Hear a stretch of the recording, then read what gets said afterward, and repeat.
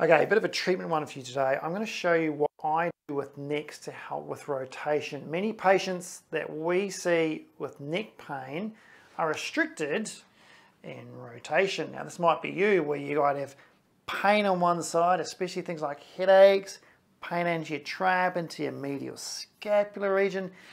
If it's on the same side, usually what happens is their rotation is restricted by somewhat on the same side, and even that can come around and give them pain down there. They might find when they go right, it's all fine, okay? And when they go left, that's when they get the tightness on that side. Now, when we mobilize that side, it's usually stiff, it's usually sore, and that restricts their range. Now, the secret is trying to get their range back, okay? They need to get this better, they need their range back, and they can't just force themselves, they need a bit of guidance, because on that side, there's some muscle spasm and guarding, and they can't just force it themselves, it gets too sore.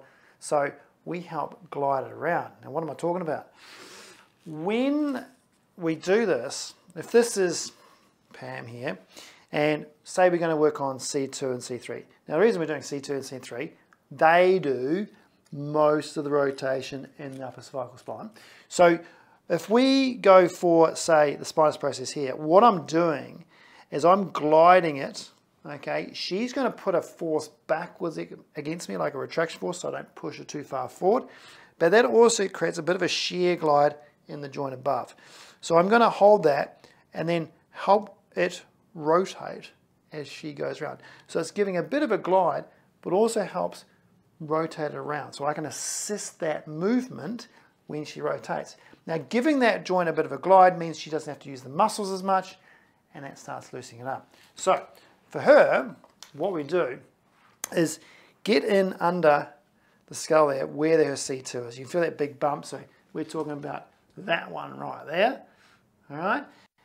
And if I get into that position there with both my thumbs, I can put one thumb on it and then one thumb over top of it. And what I'm going to get her to do is gently push back into retraction against me. So you do that for me, Pam.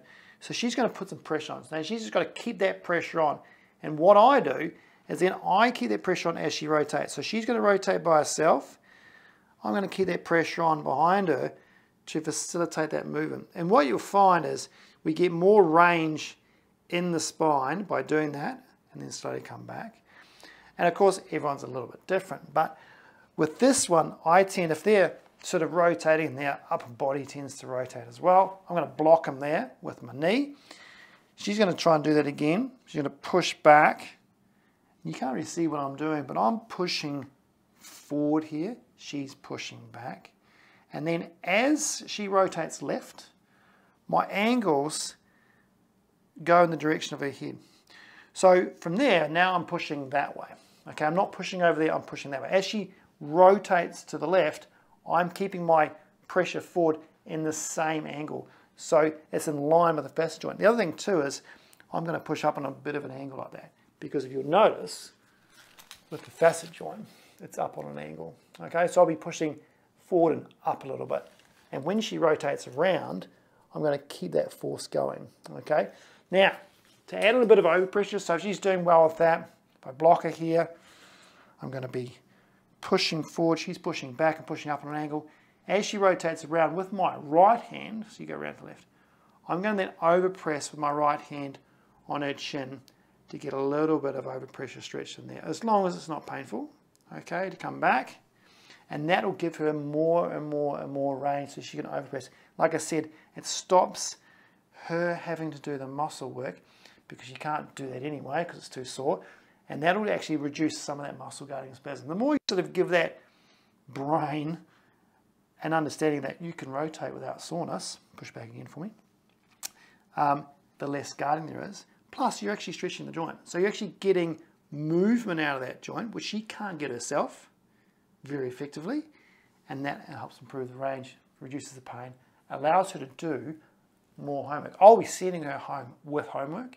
And part of that homework is, can you maintain that left rotation range? Can you go in there and do some of this for me now that I've set you up, and also use a towel and all sorts of things to try and improve and maintain that range, so when she comes back, it hasn't retracted back to where it was again. She's actually improved it, and we keep going. So this one here, you'd move, well, I move in different angles. So I'd go down a level Just push back again for me. So we might go to C3 this time. Depends on which one's the worst one. We focus on the most.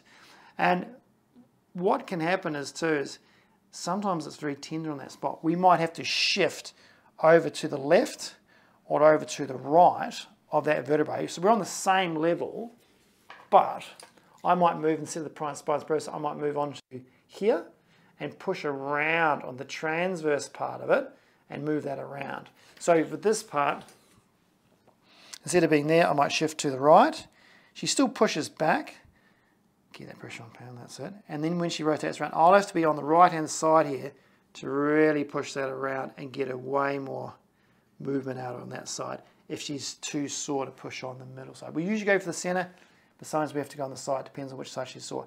So that's going to help her, after we've done sets and sets and sets and sets of that, when she rotates left, you'll find that there's actually more range going to the left, which she can maintain, and that usually corresponds to less pain through here. And if there's less pain going down through here, these muscles are not as sore either. So it's a crucial part of our neck treatment, is to try and improve the range, and that's one of the little tricks we can do physio-wise that helps the patient in the clinic and then allows them to do homework so they can be sent home, they maintain that range, do some exercises, so they come back better again, we get them better as fast as we can. All right, see you next time.